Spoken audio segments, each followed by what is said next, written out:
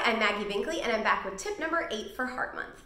Tip number 8 is that small changes add up. You don't need to commit a lot of time each day. You just need to be consistent. Consistency over time will add up and will make a huge difference in progressing towards your goals. In regards to your workouts, maybe you decide a plan of 15 minutes per day, 5 days a week, is realistic for you.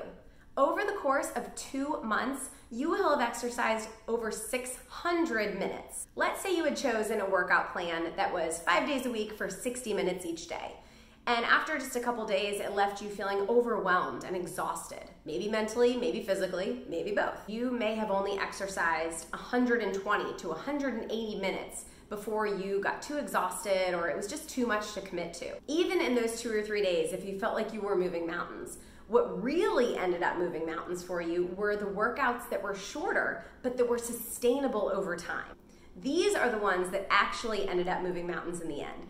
These are the changes that add up big time.